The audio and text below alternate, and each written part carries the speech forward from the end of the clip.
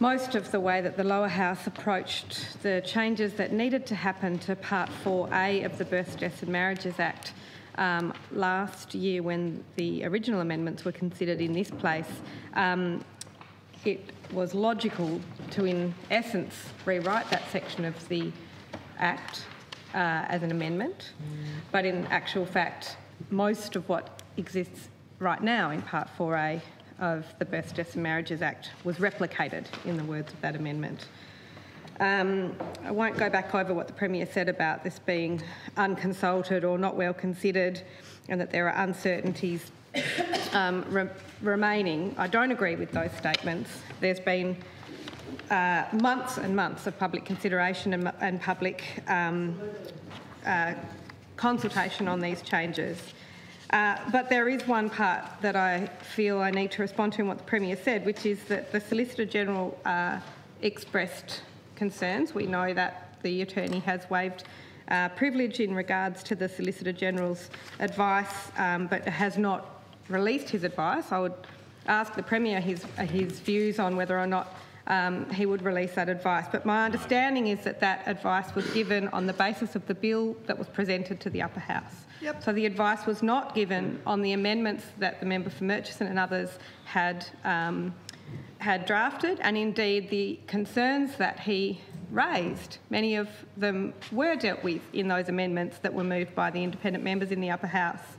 I find it extraordinary that the government would go to such lengths as they are going to now to alienate those members of the Upper House who worked so hard on, in the government's words, fixing the amendments that were attempted in the lower house. These have been done in good faith, and they've been done to retain the essence of what was attempted in the lower house and to achieve it in a way that represents good law, Mr Chair. From my memory,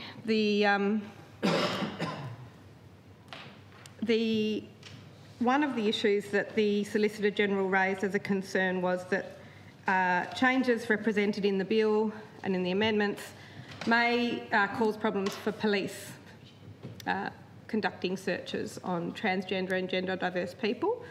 The member for Murchison followed that up quite rigorously with the Commissioner of Police, who explained that they already have policies and procedures in place for when searches are required on people who are transgender or gender diverse or non-binary, that kind of thing.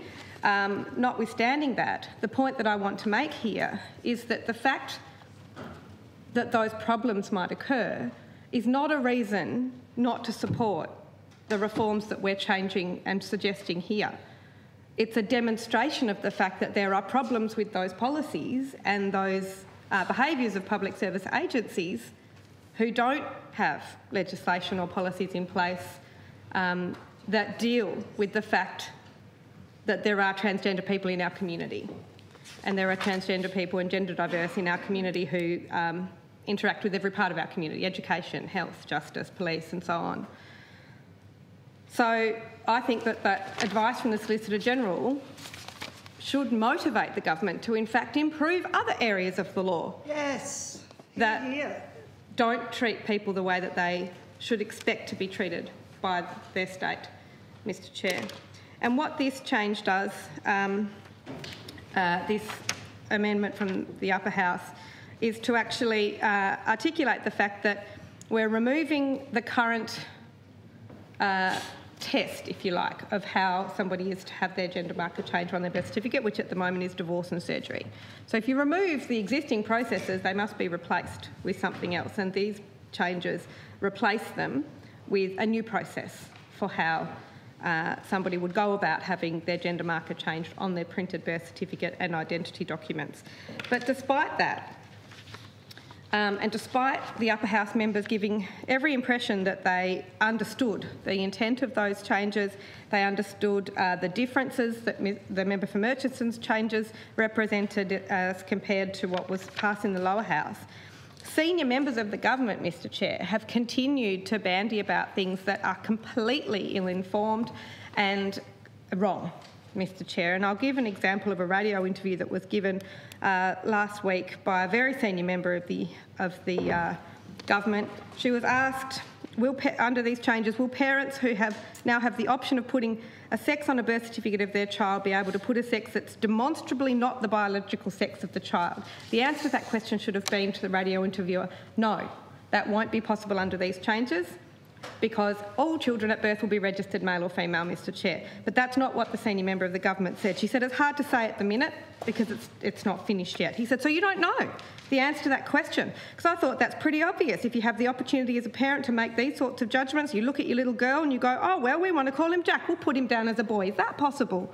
The answer to that question should have been, no, that's not possible under these changes. It's not possible under existing law, and it won't be possible if these changes pass. But her answer to that question was, at the moment, that's a very real possibility. Shame. That's heartbreaking to know. Like, I want to do a good job in this place, but how do you combat that when someone's willing to just say something that's completely a distortion of everything that they've just heard in weeks and months of consultation and writing amendments and debating amendments and speaking to one another? I don't have the words for it, Mr Chair. I wish I did.